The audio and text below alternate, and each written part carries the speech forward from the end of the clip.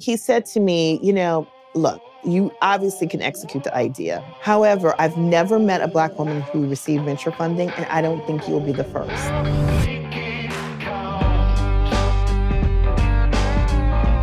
Oftentimes when you are a smart Black person, you're reducing yourself for other people. And so I said to these incredible people, you don't have to reduce yourself.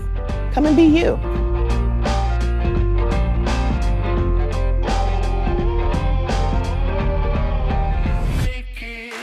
For us, we just didn't have people who would bet on us. And so I'm in a position where I can do that. We can bet on ourselves. We can bet on ourselves. But we're afraid to have this conversation.